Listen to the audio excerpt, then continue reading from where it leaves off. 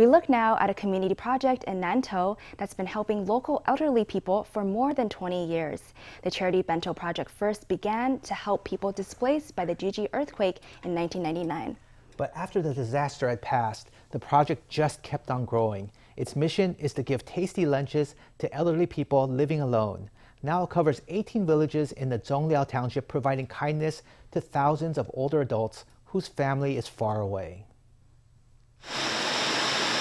Braised pork belly bubbles in a pot. The kitchen staff rushed off their feet, getting all of these delicious dishes into individual boxes.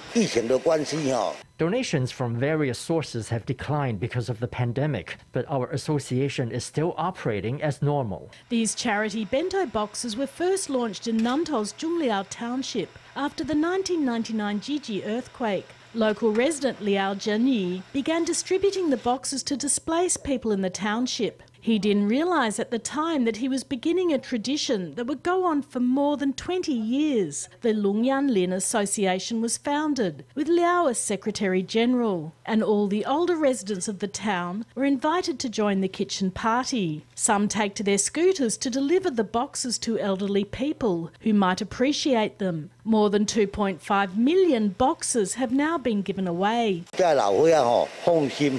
Our elderly neighbors can relax, the food tastes good, and they can let their children or grandchildren go out to work without worrying about them. Many younger people leave the township to go to work in other counties or cities. That's why there are so many elderly people living alone in Zhongliao. The charity Bento project is always growing and is now spread over 18 villages, letting local people know that their neighbours care.